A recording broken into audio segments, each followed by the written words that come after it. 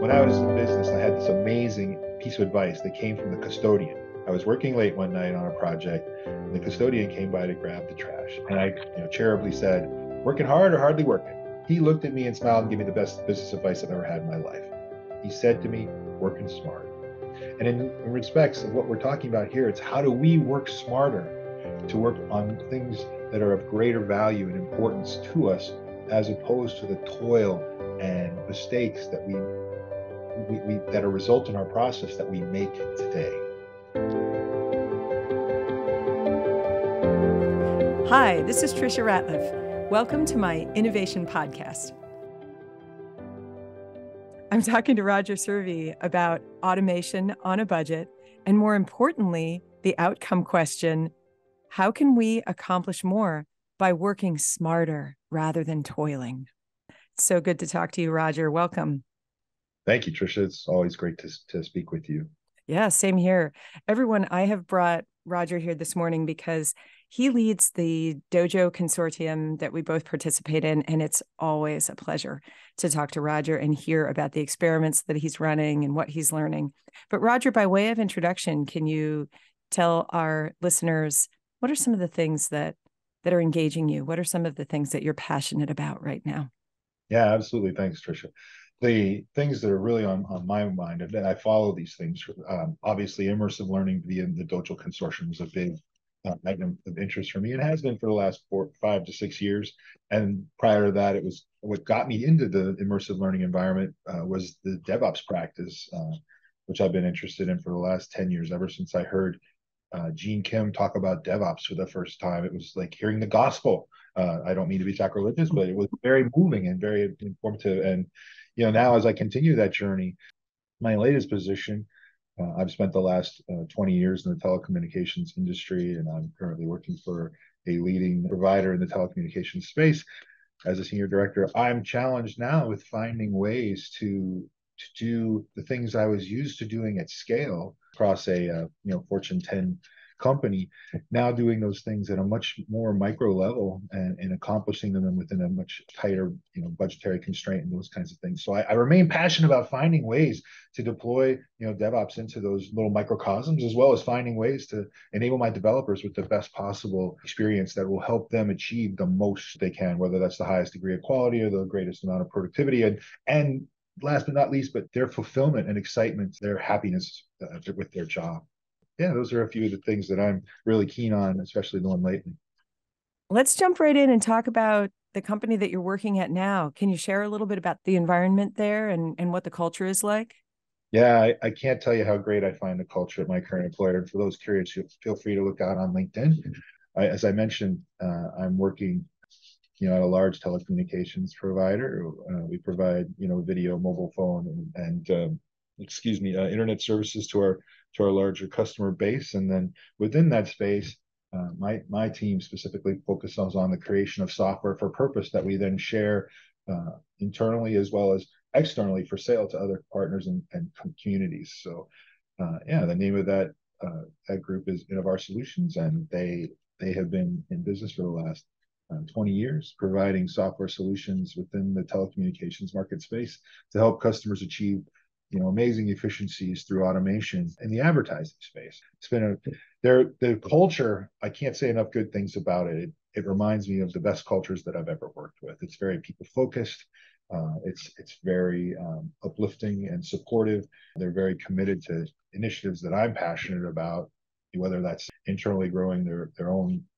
I feel very pleased to be there as an outsider coming in, but they're very committed to internal growth and promotion, which I think is fantastic and a key to growth. They take good care of their employees with amazing benefits. I think that overall, I find them to be very focused on the employees to make sure that they have the most amazing, lifelong experience with the company that they can achieve. And I definitely feel it's an employee first environment. I can't say enough kind things about it.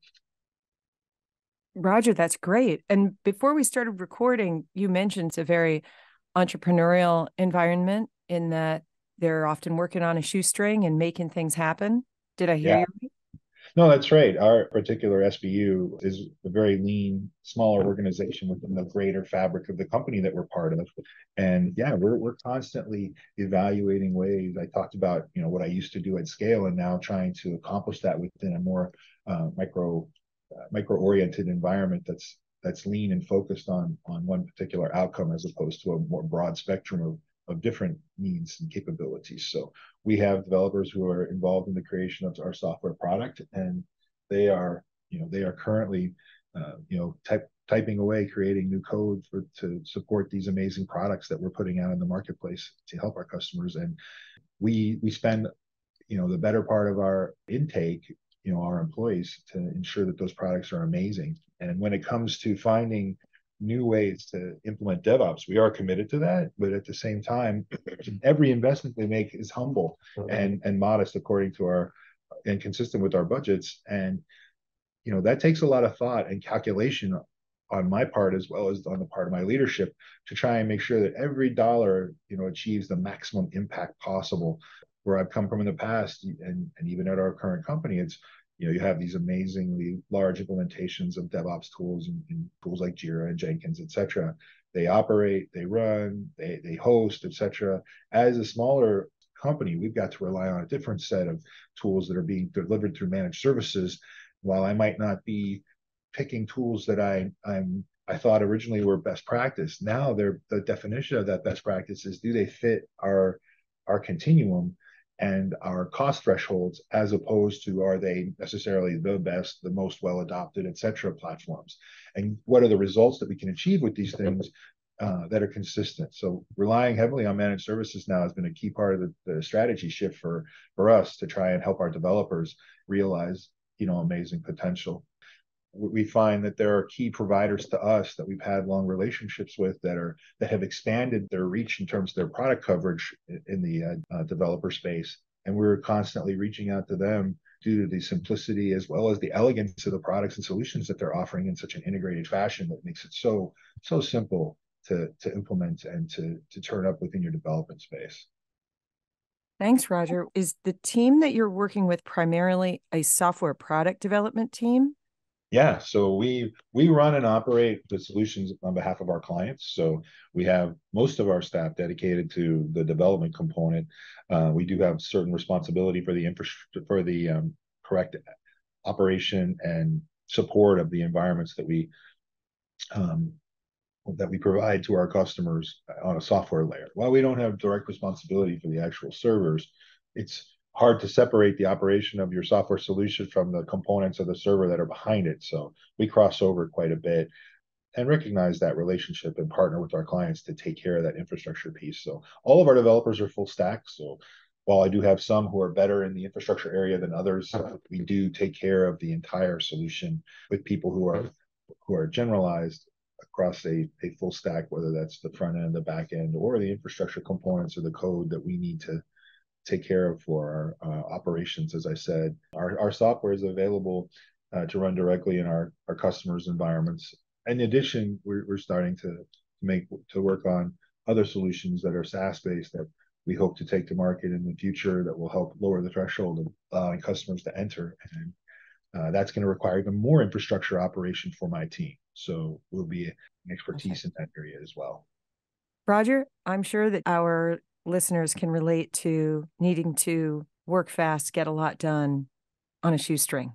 Are you comfortable sharing specifics about tooling, maybe some experiments that they've run that have failed, but then later succeeded? Absolutely.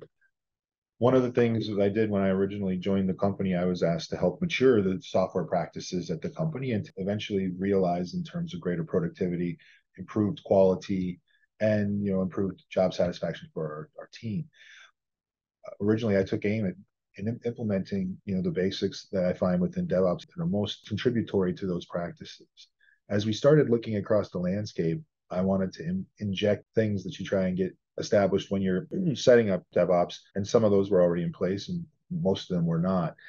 As I started to think about experiments, I said, okay, we need to start injecting linting within our code processes. We need to start doing unit tests, all the basics that you find within a software development practice. as we started looking at tools to start enabling our continuous integration, we were looking at things that I was comfortable with. And so we started getting Jenkins set up. And we talked about it for a while and we said, wouldn't it be cool to use some of these tools that are available from our other components? And I've had a lot of experience with Jenkins. I know it's common in the marketplace. It seems to be one of the best practices. It conforms to one of the requirements we have, which is it's an open source product. So, or you can buy support as you need it. It's also relatively well adopted across the base of our parent company. And so it seemed like a good fit. We stood it up, we started playing with it. And sure enough, my developers got busy doing other things for projects that needed to be delivered to our clients. And, we never really made the kind of impact with it that I hoped to. And that replicated across multiple areas where we were trying to implement things. We were standing up SonarQube and getting that linting done to support our CI. We like the way it performs. I like the way it performs, but ultimately it became, again, another support item for us and one that was getting deprecated because it wasn't being properly maintained in much the same way, Jenkins wasn't properly being maintained. And as I continued to look at it, we went on and said, okay, let's solve the issues thing. And so, how do we record our requirements and our development work and our tasks and integrate those with collection of defects? And we started to work with Jira. And within the framework that we had, it was hard to integrate some of the tools that we had. And it was difficult to enable it and do all the things we wanted to. And so we're looking at just literally intention after intention to put these tools in place, and each one of them coming up short of what I knew that they could produce relative to their impact, and attributable mostly to the same root cause, which was we don't have enough manpower to take away from the work that we're doing on behalf of our clients, which we're contracted to provide, to run and operate these things.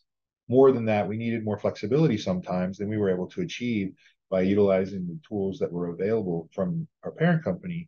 And so we made decisions that extended the relationship we had into areas where I had previously thought was not so positive. But I've changed my mind about that.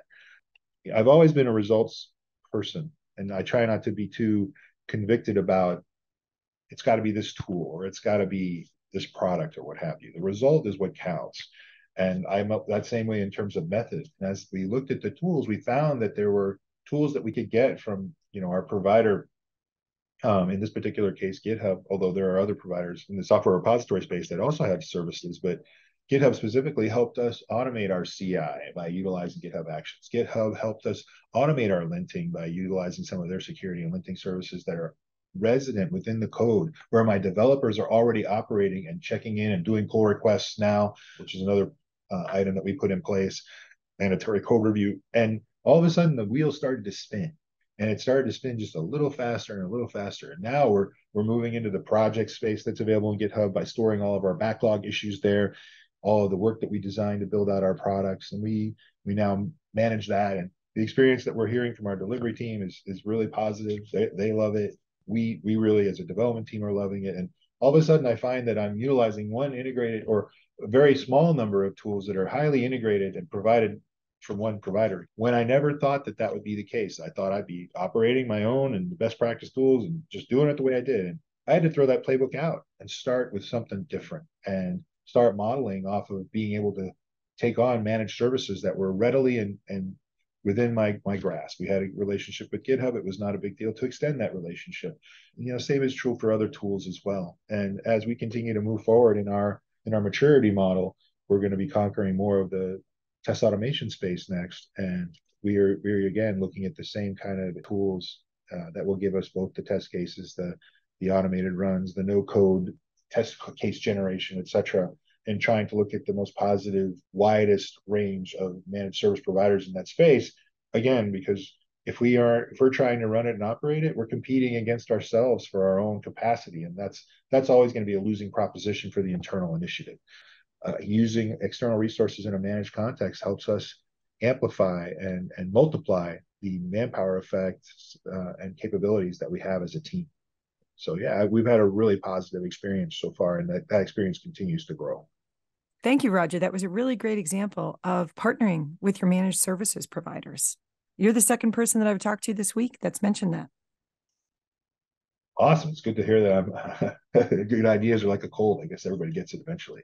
Yeah, the idea is that we collaborate inside our organizations, but if we can look for opportunities to productively collaborate with those who are trying to serve us, of course, that's very agile, isn't it? I totally agree. So you mentioned that you're looking into your automated testing. Are you saying that you're already doing automated testing and We you're are. looking into improving it? Go ahead. Yeah, we are using automated testing, and we want to continue to expand that. Our test coverage numbers are still pretty low. Um, one of the things that you rely on often over much is what you've done in the past, and manual testing has been a part of that. It's helped keep our quality high. Our customers are happy. But if we're going to continue to grow, we've got to start and move up the value chain for those people doing that work. We've got to start employing more automated testing, which will allow us to shift left. We've built up a good amount of unit tests, and we're continuing to add to that on a daily basis. Even the tools that we're buying are starting to help us write unit tests. And Copilot from GitHub, for example, is letting us try that out as well. And we're really excited about that experiment so far. But that only is part of that automated testing area. We're adding those unit tests into our builds, and we're looking at running those as we do our check-ins and our PRs to see how the code is working. And now we want to extend that into the integrated test space, where we do have some automated tests, smoke tests at the moment, but we want to really blow that up and start delivering that with each and every feature, so that as and when we're running and deploying, we're actually seeing those test cases that we've been running amplify and make them as cost effective as possible, not only to run, but to inject into the development process in traditional DevOps fashion to shift the defects left where they're cheapest. I did a study once a long time ago at my last employer where we collaborated with 6 or 7 other Fortune 500 companies to come up with a standard in a consortium fashion around the tool Hygia at the time of what a defect cost. And the number that was come up with was $775 for each defect that went to production that had to be corrected with a production release. And when you look at that kind of impact of one defect, that amount, it becomes easy to clarify what the impact of of improving your quality standards are. If I could just eliminate 20% of my defects or 10% of my defects with this thing I'm doing on automations, here's the value to the company it would achieve. It would save us in terms, and not just save us, but there's the expected return that it produces in terms of a positive experience for your customers, which is even harder to put a value towards. And even if you left that off the table, the number on the cost side is very compelling. And that's what all the companies who participated in that particular effort found, was that utilizing this metric helped us justify the work that we were doing and the investments that we were making in such a positive way, that there was an irrefutable argument in favor of utilizing test automation within the development frameworks to generate Mm-hmm. improvement at a capital level for your teams. And not only that, developers hate messing around with bugs anyway. So it keeps them in a Yeah. healthy place as well. Yeah. Do you remember the name of that report for the listeners who want to look it up because they're working on justifying the investment in automated testing? So I don't remember the name of the report, but there is a talk that was given by myself and Dr. Taprabata Pal, where we explain some of that logic in a presentation on Hygia. The consortium of companies that came together were all working at that time around publishing Hygia. The 3 of those participants are in that talk. So if you Google Topopal Roger Servey, TOPO space PAL, he's the father of Hygia, and you Google my name, you'll find a talk that occurred in 2018, and we walked through the formula on how we came up with the numbers. And it's a video, and you can pick it up from there. In the time that we have remaining, are there any other topics that you feel like you want to share with our listeners? Yeah, very happy to do that. So one of the areas that my developers are excited about, I took a look at some of the things that we were doing, and I just was staring at my roadmap of improvements that I'm trying to implement. And I kept thinking to myself, I need something that's a win. I need something that moves the needle. I need something, right? I can't get any more developers. And we're maxed out on, how many developers we can have at the moment. And I have a good number, so it's not that I'm, uh, crying poor at this time. Quite the opposite. But how do I get even more impact, even more results from the people that I have? And we started talking about what are the things that we're doing, where do we spend our time, and we didn't come across anything that we could eliminate within the current operations and tool sets that we had that wasn't already on our roadmap and we knew that we needed to be doing. For example, taking out the bugs in the development process and improving our quality there would definitely help us in the support category, right? We wouldn't have our team also provides the support for our software that when our customers and or our delivery team point out errors. So we knew those sort of things, but one that kept nagging at us, and I've heard a lot about in the industry, are some of these amazing generative AI programs that are out there trying to write code. We were talking amongst the developers about, could we leverage a tool, like Open AI or Copilot or something along those lines to help our developers accomplish more? And then it got to the point where what what would happen if we were able to just find a way to not type in the amount of code that was worth 5%. And so if I'm going to produce 10,000 lines of code, what would happen if 5% of that 10,000 lines were generated for me at a click of a button? We could produce, nearly a full person's worth of output in an automated fashion if we had the right tool that worked, et cetera, et cetera. So one of the experiments that we're currently managing now is to utilize generative AI tools to help amplify our current developers. And I use the word amplify as opposed to automate because I really want to be clear. There is no tool in this space that we've seen so far that is perfect and good. It is all at the imaginary discretion of the user to come up with a verbalized command that will allow code to be generated in a useful fashion. But also, it takes a true professional who understands what they're doing to avoid the generative AI's cut, copy, paste coding errors and make that code consistent with the quality processes and standards that we have in place and to adapt it, if you will, to our needs. And so the experiment we're running, which we're really excited about, and is likely to lead to our teams fully adopting GitHub's Copilot program. We're seeing the impact already. We're seeing, a 5% bump in the amount of code that's being generated. There are more developers utilizing those kinds of tools, and the three who I'm measuring in my pilot right now, they're on company licenses. The others are on personal licenses. And just to show how excited we are about these sort of things, we keep tallies of how many times the application helps them, et cetera. And we reply back to GitHub with feedback on where we're finding things and how we think it could be better, et cetera. And we've seen some new features come out that address some of our concerns. And we're really excited to be part of that development community, that process that's coming forward. And I truly believe that the work that we're doing in this experiment is going to yield amazing benefits that will continue to push the needle forward. But not only that, you might say, oh, 5% does nothing. Apply that against a company, with 100 developers, 1,000 developers, 10,000 developers. The impact there becomes astronomical in terms of the output improvement that you're seeing. But it's not just the output.